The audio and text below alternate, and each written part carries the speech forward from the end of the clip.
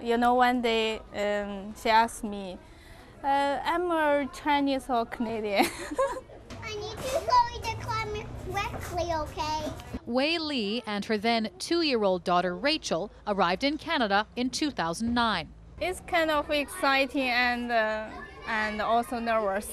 Yeah, I don't know what will happen and what will happen for Rachel. So, kind of nervous about our future. Be careful. Wei and her husband, both engineers, left successful careers behind in China. I worked at Shanghai for 12 years, so I want to change a little bit.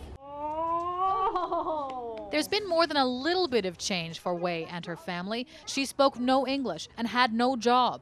How to communicate with the other people. So at that time, I called my mother every day. Yeah, they tear. You must miss her still. Yeah. So why did she do it? Why did Wei leave her home and her family? Choice. Wei and her husband made their difficult choice so their daughter could make choices of her own. From the three years in China, the children will go to the preschool, but at the preschool they will have the homework. China's one-child-only policy means there's enormous pressure on kids like Rachel.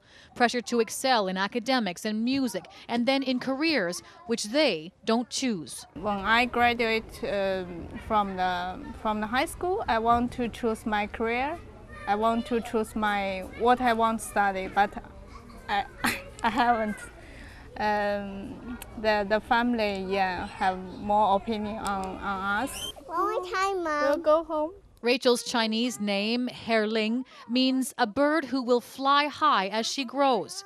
Her parents feel by being here, she'll be allowed to soar however far and in whichever direction she likes.